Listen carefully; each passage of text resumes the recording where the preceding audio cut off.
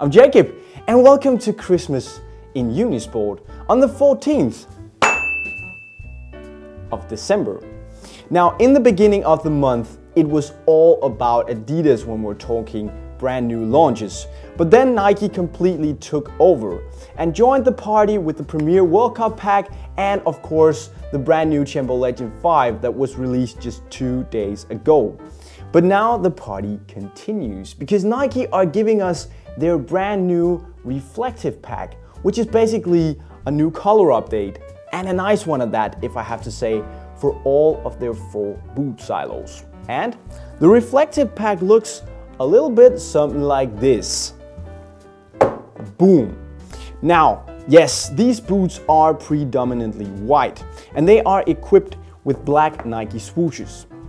Now, we of course have the Nike Hypervenom Phantom, we have the Mercurial Vapor 9, then we have the CGR 360 Maestro 3, and we have the brand new Champion Legend 5, which gets a new color update just 2 days after it's released.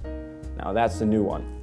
Anyway, as I mentioned, these boots are predominantly white, but they also have, apart from the black Nike swooshes, this reflective material on the heel. And basically it's there not only to stand out on the pitch in the spotlights, but also to give these otherwise rather classic looking boots a modern technological twist to them, because they are filled to the brim with modern innovations.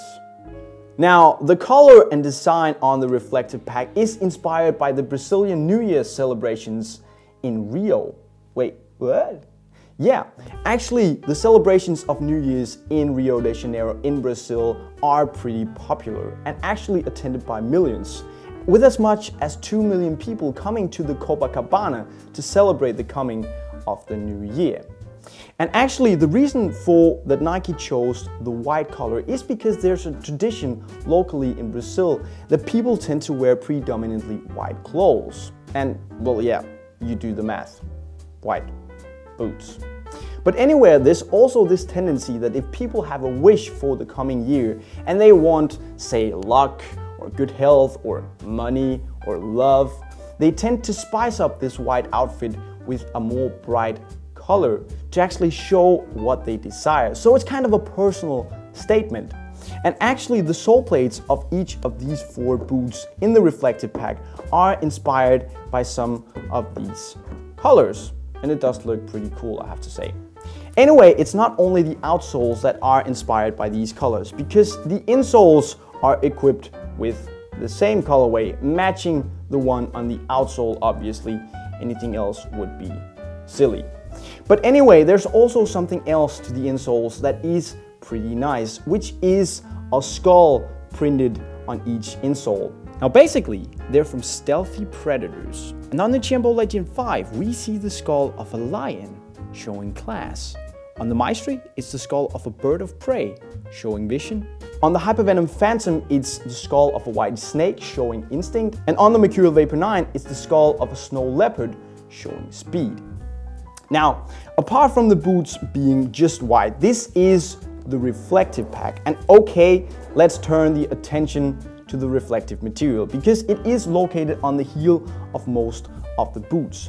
And you can actually see, I hope, that when you twist the boots a little, this reflective material actually reflects the light a little bit and makes these little flashes when you turn it in the right way.